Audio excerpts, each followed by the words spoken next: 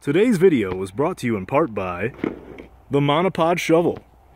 Don't lose your tripod, or you'll have to resort to this.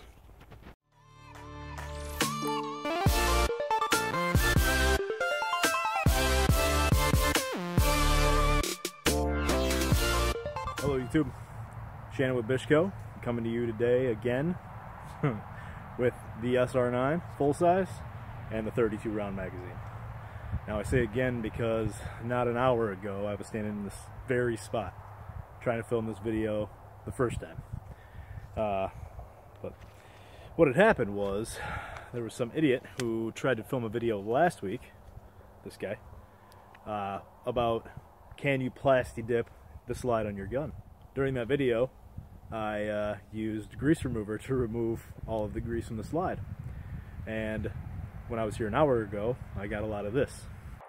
And first round is a failure to eject. And more of this. So you got another failure to eject. Now we're back, and this thing is just dripping with gun lube now. And I'm going to try to get it firing correctly with the factory magazines. And then once it's doing that, I will once again try out the 32 round extended mag.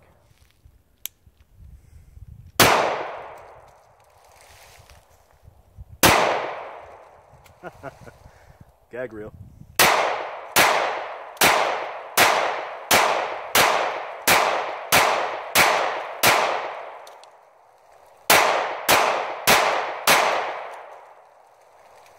Caught it again.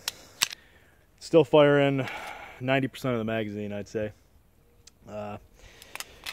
So we're going to give it a shot. Ruger SR9 full size, 32 round mag.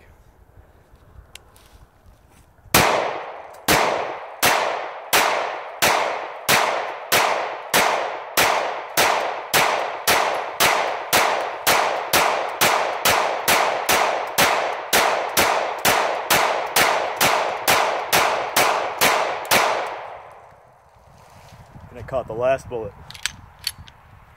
Or the last casing, excuse me. Empty, empty.